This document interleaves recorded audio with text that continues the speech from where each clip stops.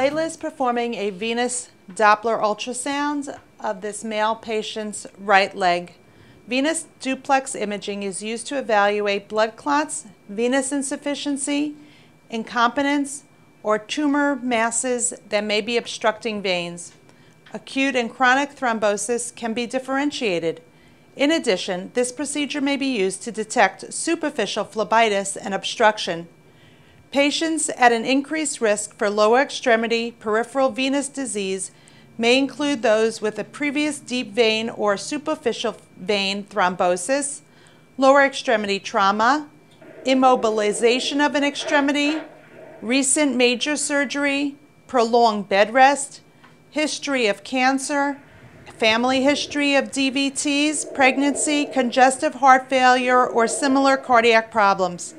Venous Dopplers can be performed of the legs or even the upper extremities.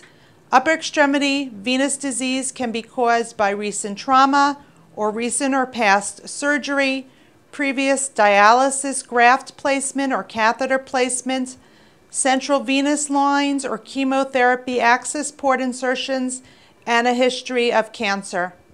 Some of the main indications for venous Dopplers are deep vein thrombosis, extremity swelling, vein mapping needed prior to surgery, upper or lower extremity pain, skin discoloration, varicose veins, open leg sores, phlebitis, or edema. Right now, Layla is scanning the patient's right deep venous system, and this would include visualizations of the common femoral vein, the greater saphenous vein, superficial femoral vein, and popliteal vein, as well as profunda veins. It's typically performed using grayscale imaging, color flow imaging, as well as compression techniques. Doppler interrogation of the vessels is performed to show normal phasic venous waveforms and the appearance of the waveforms after augmentation. Right now, Layla was demonstrating color flow and compression technique that is used to visualize the entire course of the deep venous system.